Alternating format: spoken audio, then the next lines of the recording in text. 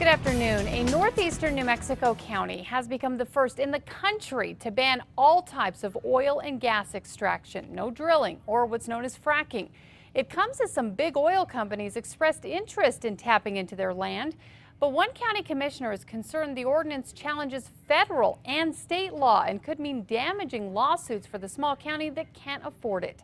News 13's Lizzie Mitri takes us to the center of the debate in Mora County. Mora County commissioners say they want to hear more of this and none of this.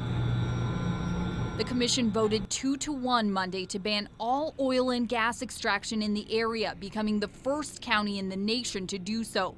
Chairman John Olivas says oil and gas companies, most notably Shell, have leased more than 100,000 acres of land in eastern Mora County. And the county wants to make sure there won't be any drilling for oil or hydraulic fracturing for gas. Just look at the backdrop. I mean, the water is the primary concern of oil and gas extraction, so we're looking to protect that. County Commissioner Paula Garcia also wants environmental protections, but she was the only one to vote against this ordinance, saying it goes too far. It's trying to reclaim local decision making that isn't recognized in the law currently. And in essence, it's challenging existing laws.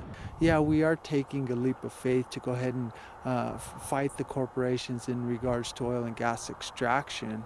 But I think what we're looking to do is begin a movement to change the Constitution. For instance, it calls for a state constitutional amendment that puts community rights above corporate property rights. And while federal and state law typically override local county legislation, this ordinance puts the county above New Mexico and U.S. government.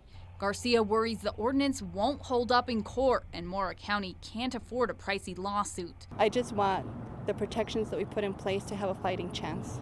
But the ordinance is already in effect, and so far no one has stepped forward to challenge it. Lizzie Mitri, KRQE, News 13.